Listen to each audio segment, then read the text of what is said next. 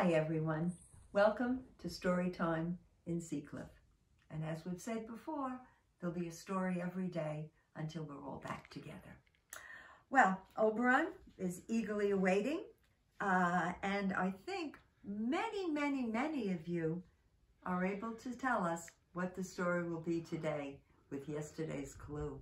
Sure enough, it's If You Give a Mouse a Cookie. Let's begin. This is one of those books that sort of starts before it starts. We have over here our little mouse coming over the hills and dale, and he's wearing a backpack. And sure enough, on the title page, we have a boy, and he's having a cookie snack and reading a book. Let's call the boy Graham. So sure enough, Graham and the mouse meet up in front of Graham's house. If you give a mouse a cookie, he's going to ask for a glass of milk. And when you give him the milk, he's probably going to ask you for a straw. When he's finished, he'll ask you for a napkin.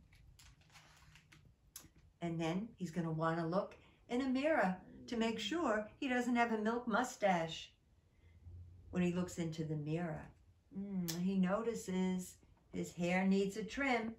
So he'll probably ask you for a pair of nail scissors. When he's finished giving himself a trim, he'll want a broom to sweep up. He'll start sweeping. He might get carried away and sweep every room in your house. He may even end up washing the floors as well. Whew, when he's done, he'll probably want to take a nap.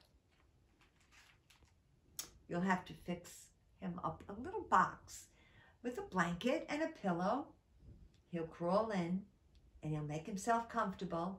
He'll fluff the pillow a few times and he'll probably ask you to read him a story.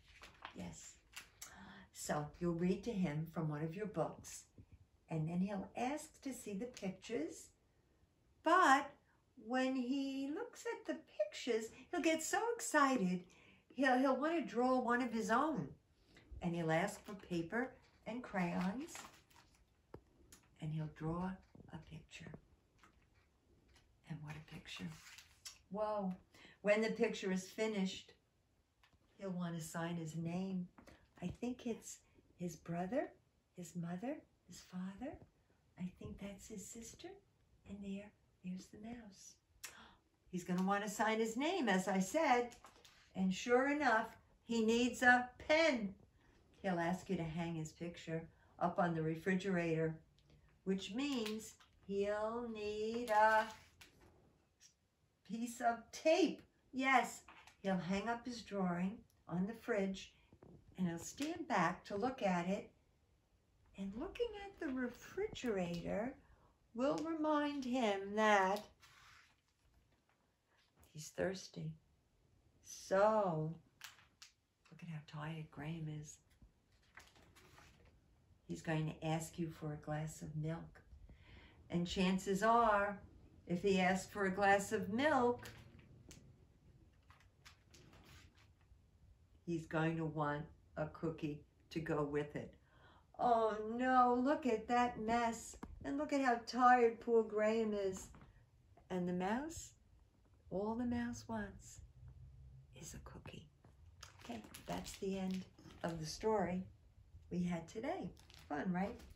Well, time for our birthday cake. I have it mostly chocolate because of yesterday. But today, from what I've heard from all of you out there, it is a tie. We had the same number vanilla, the same number chocolate. However, at the very last moment, I had gotten a vote for vanilla. It was Molly, again voting for vanilla.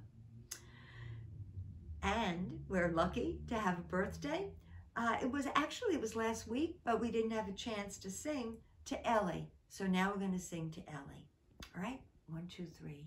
Happy birthday to you. Happy birthday to you. Happy birthday, dear Ellie. Happy birthday to you. Okay, very good. I'm going to put the cake down. Don't forget, send me your choices, vanilla or chocolate. And what do you think? What do you think about this? This is the clue for tomorrow's story.